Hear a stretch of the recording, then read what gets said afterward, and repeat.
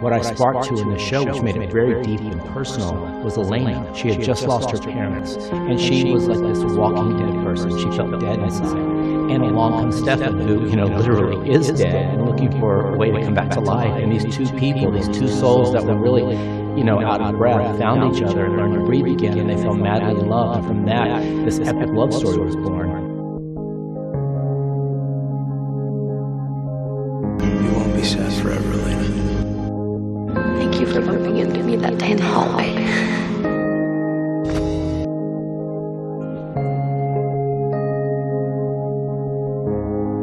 Seeing you like this is so strange. I'm strange.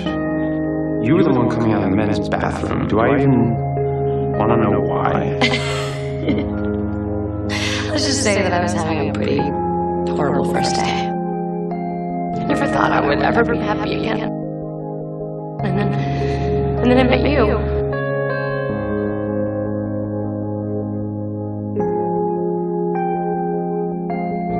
The first time in a long time. I feel good. She's good with you.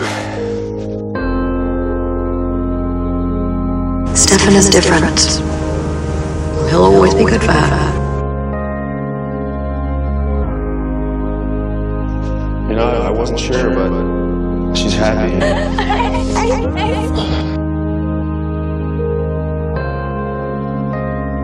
You knew me better than anyone. You always have. What's wrong? I can't talk about it, Stefan. You have to.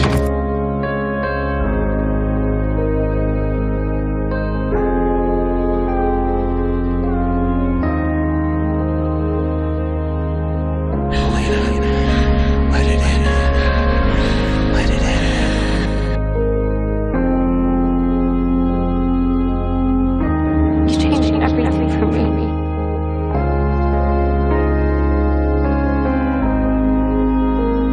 I'll be with you forever.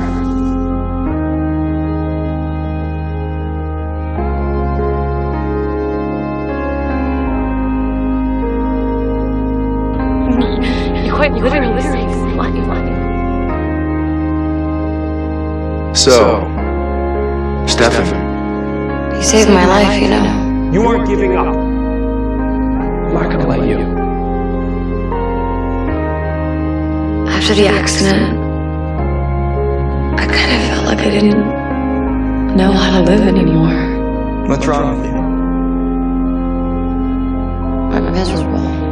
Like I didn't want to. But then being with Stefan,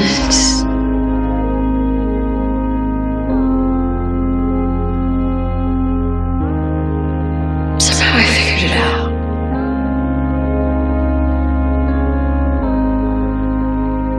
I love you so much. I love you so much. I love you so much. I love you so much. I love you so much. What makes the Vampire Diaries so special? The thing that works so great about, I think, this show is that it's a serialized mythology genre love story. So these two lost souls, these two dead souls, one human, one a vampire, who together, their love for each other brings them back to life. I mean, that's epic.